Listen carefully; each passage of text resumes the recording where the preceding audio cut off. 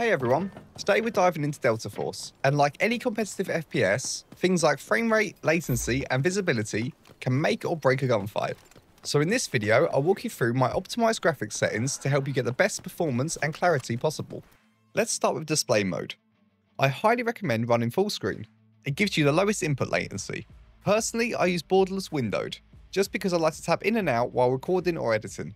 For resolution and refresh rate, if you're running borderless, you can't manually change these.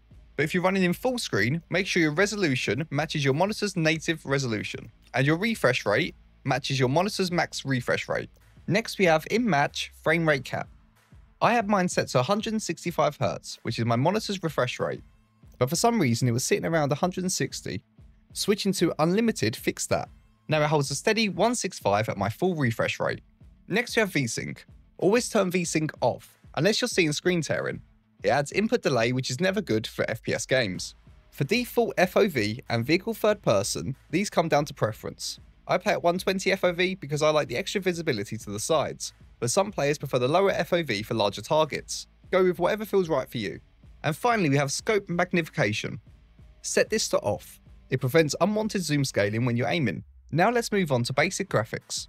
I like to start with the low preset, then tweak individual settings for visibility and clarity. Starting with anti-aliasing. I turn this off. Turn it off keeps the image sharp and helps spot enemies more easily. If it's not allowing you to change your anti-aliasing, go down to your super resolution mode at the bottom and turn off super resolution mode. We can always turn it back on later. Next, we have weapon motion blur. Turn this off. I never use motion blur myself because to me it makes the visuals look messy. For reflections, I've turned this to low. There's no need for fancy water or shiny surfaces when in combat. For texture filtering, I have this set to high. Anything lower makes the textures look muddy. For ambient occlusion, I have this set to off. This one's important. Turning this off makes enemies stand out more in darker corners. For my particles, I have this set to low. It removes unnecessary clutter, like the waterfall in Zero Dam, and improves performance. For distortion, we have this set to low. This keeps explosions clean, and it doesn't really affect gameplay clarity. For scene details, I have this set to ultra. It makes the world feel sharp without hurting performance too much. For scene view detail, I have this personally set to high. Setting this to low makes distant objects pop in and out, which is very distracting. I prefer smoother visibility, even if it costs a few frames. Now we move on to advanced graphics settings. First thing, rendering scale. Just leave it at 100.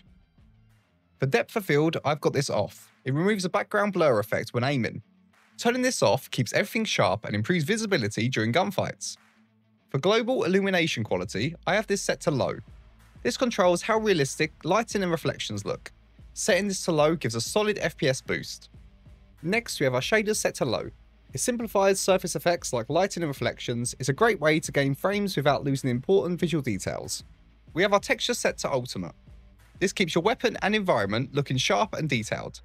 Running this on ultimate gives you clean visuals without too much performance loss. For streaming, we have this set to ultimate. This makes the textures load in faster and improves small world details. For shadows, we have this set to extreme. High quality shadows make depth and movement easier to read.